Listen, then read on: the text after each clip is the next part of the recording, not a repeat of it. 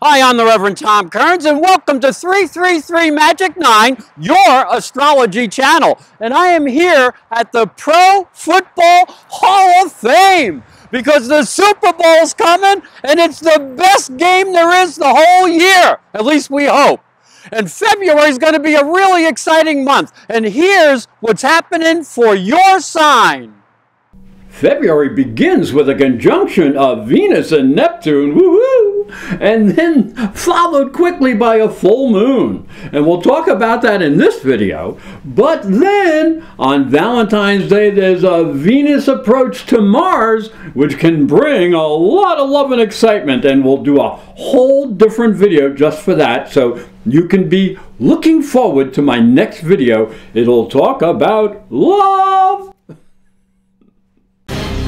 Venus conjuncts Neptune in Pisces.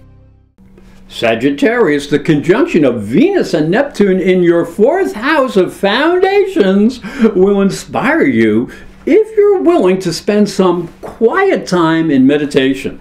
You need to create a sense of balance and harmony at the root of your being, and life will become much more enjoyable. Your intuition and your spirituality are empowered, but so is your sensitivity. So keep clear to avoid emotional confusion. You are being given a very special opportunity to bring beauty into your life. So listen to your dreams with an open heart. The full moon's in Leo.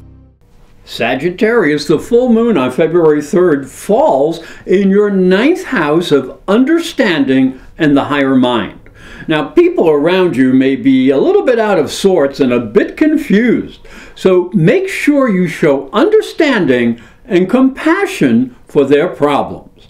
Not everyone shares your high-minded beliefs, so this will prove your ability to handle adversity.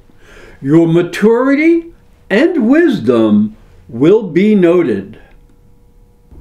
Just a reminder that my next videos will talk all about Valentine's Day and the Venus and Mars love machine.